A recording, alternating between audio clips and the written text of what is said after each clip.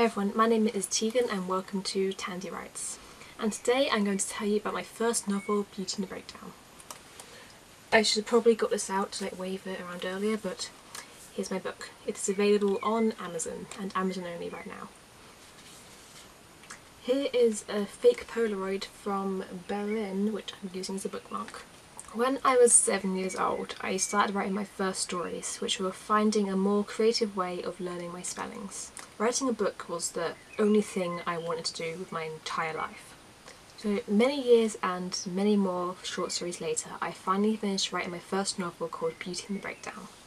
I decided to self-publish it through CreateSpace, which is an Amazon company, at the age of 15, so I had full control over what the appearance of the book looked like, the interior, including my writing playlist at the end of the book. And since then I've been offered a publishing contract, which I unfortunately had to turn down because of the £2,400, which I won't stop mentioning. Beauty and the Breakdown represents the importance of trust and self-discovery through an unstable lifestyle, told through the eyes of Josh Ray, someone who believes that there's always something beautiful in a breakdown.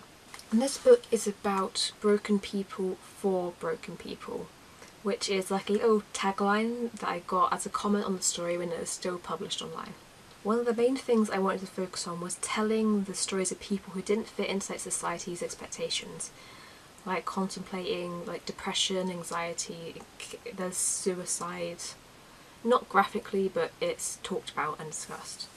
The title of the book comes from a song under the same name by a band called Synesthetic, which I fell in love with after hearing it for the first time.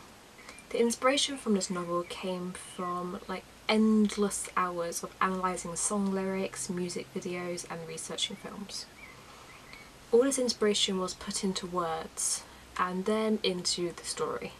The idea of Bonnie and Clyde was kind of important during the first chapters, but from then onwards the story was driven by this uncontrollable desire to create something new. I started writing this book in October 2014. The exact date was Thursday, 23rd of October, which is also the date this book starts on. But after maybe a year, maybe a few months of writing, I took a break because I felt like I was rushing the story so much that it was quite imperfect, and as a perfectionist I knew I needed to take time off to edit and rewrite what I got to so far. Then I officially began writing again in December 2015 and the novel was completed August 2016. So the entire writing process took between, you could say, the 1 year or the 8 months from December to August, or the close to 2 years from the October to August.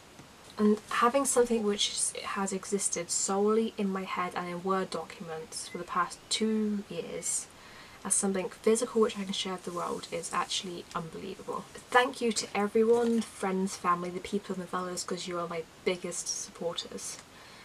Thank you for buying my book, giving me feedback, just being great people. I can't wait to see what else there is to come. Thank you, and I will see you next week. Bye.